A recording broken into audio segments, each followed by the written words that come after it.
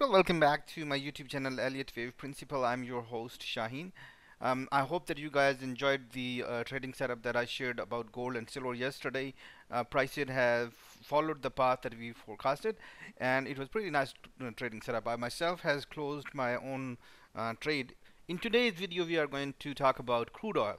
So if you have missed the video about gold and silver, you can go back to my previous analysis. I have two dates mentioned for gold and silver, and then you can check on go about what dates are mentioned about forming a top and a bottom. Very important analysis. In today's video we're going to talk about crude oil. Now first of all, let's have a look on this is the weekly chart in front of us. Okay, the way initially I was expecting that we have kind of completed probably a W right over here, A, B, and C, and then another A, B, and a C. Hence, we have a complete clear 5-wave structure from over here, right over here, we can say. So I was considering this probably is a W, this probably is an X and a Y. But it looks like things are looking very different. The reason is because when we have seen prices falling from 126 till few days before we had 84. I think bottom was around 82, 80, 81.50. What has really surprised me and what has actually made me think is we can look at this particular top right over here, this one. So we can bring it right over here and we can see that when it kind of gives you a different impression about the price movement. It gives you kind of that this was a resistance point, kind of prices cleared the resistance point clearly and came back and sat on top of this structure. So this is very important. It's on its own. We have completed the pattern that actually started from over here. I'll discuss that pattern and then from let's see what we are doing on a daily time frame. Okay. One of the beauty of Elliott wave analysis is since I was looking at the waves individually, most of the time we were able to give a forecast based on the individual waves. We were not looking at the larger pattern. We were paying attention to this wave, and this wave.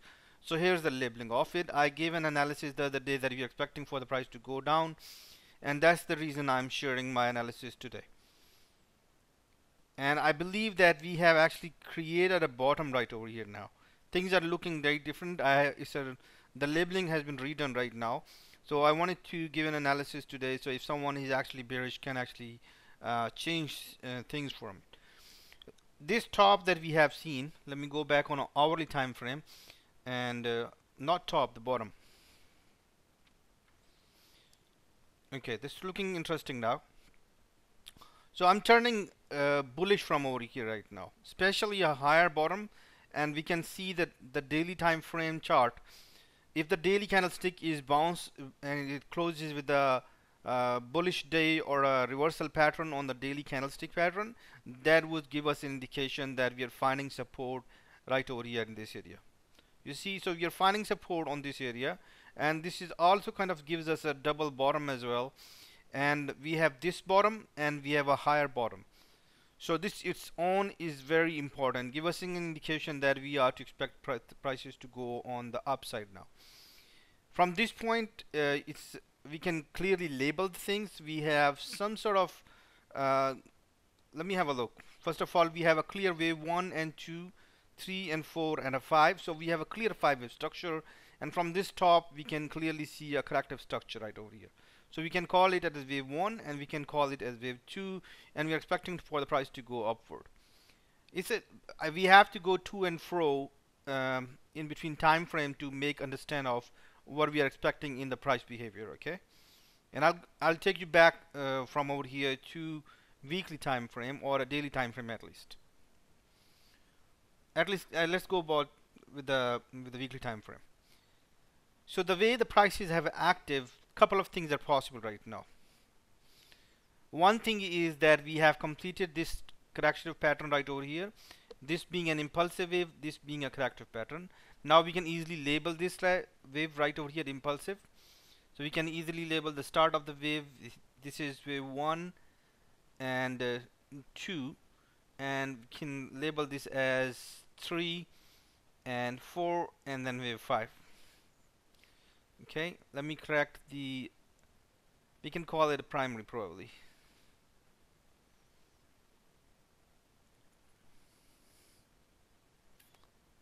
It's not minute, we can, I think it's a good intermediate, not primary. Let's call it intermediate. Okay, and let's have a look this one. We have seen the correction. The correction has kind of ended in the wave 4th, fallen into the wave 4 of a previous impulse wave. So a couple of things are possible. The correction is complete, and then we are to see a new impulsive wave from over here.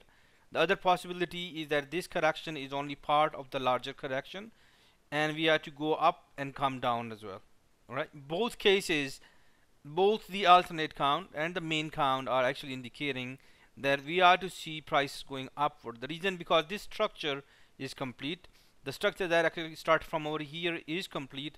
So in both cases, whether the correction is going on and or not, we are still expected to go upward, and that's why I have come up with a bullish analysis for crude oil. And let's say the correction has actually completed over here, because fundamental analysis is looking really difficult. We cannot completely close our eyes to the fundamental analysis. We are well aware of the that winter is approaching, and Russia is keeping its supply to the lowest, especially with Europe. It means the price is expected to shoot really high. Inflation is out of control, and with crude oil approaching to the highest level, that is going to give us some really shock about other articles as well. So inflation is coming, is a reality, and we can see that it's kind of reflective as well on our Elliott wave analysis as well. So I think right now that we have completed an impulsive, we have completed a part of correction or the whole correction, and we are bullish from over here, and I wanted to share with you guys. Let's have a look on an hourly time frame. Yeah, so we have seen a reflection right over here. We have seen a reflection right over here in this range, pretty nice. So I'm expecting a bullish move from over here, and I'm going to rely on one of the WD Gann's trading methodology, in which he simply followed the market. He did not forecast anything, he just simply followed the market. And the way to follow the market is that we can see that we have a low formed right over here, we have a high formed right over here, over here, and then we have a higher low formed right over here. In case you cannot see that because it's on hourly time frame, we can definitely draw a daily time frame, and uh, it will give you kind of that sense that okay, yeah, we have seen kind of a reversal right from over here, and then we have seen at least equivalency forming over here, and we can see that there is some sort of a head and shoulder pattern, a reverse head and shoulder pattern being formed. So we can, what we can do is, let's have a look. I think we have a pattern here as well, somewhere in the reverse head and shoulder pattern. Let's have a look on a 4 hourly time frame and see if we can actually fit things a little better. Okay, so we can see that this trend is coming down, and this kind of gives us a left shoulder, and this kind of gives us a head right over here, and this is our right shoulder right over here. This line is the neckline. So reverse head and shoulder is expected, is not exactly at horizontal, it's kind of at a slanted angle. So let me see if you can actually have that pattern with me. Head and shoulder, I think we can actually look at reverse head and shoulders.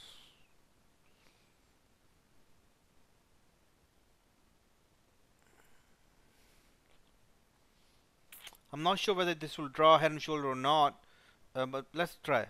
I mean reverse head and shoulder. Let's try that. Okay, let's try what's happening here. Left shoulder,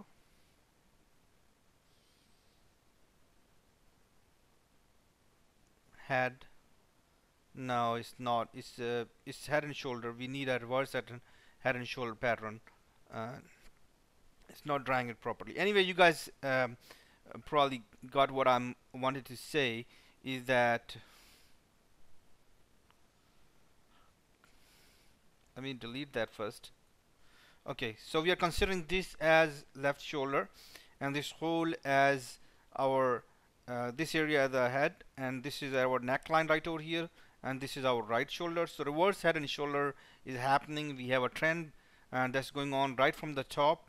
You can consider it from over here, or you can actually consider that it's from over here.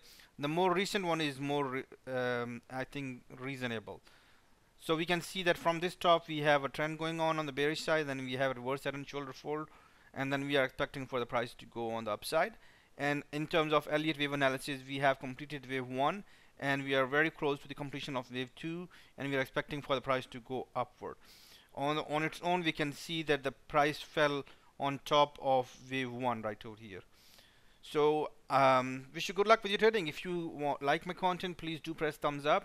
If you missed my call on gold and silver yesterday, it was a very nice call. We have seen a pretty nice drop in gold and silver. You can refer back to my analysis on gold and silver on my channel. And the reason I'm mentioning it time and again, because I have mentioned a couple of dates on it. It will help you understand what's going on in the gold and silver market. Wish you good luck with your trading. Have a good one, and bye bye.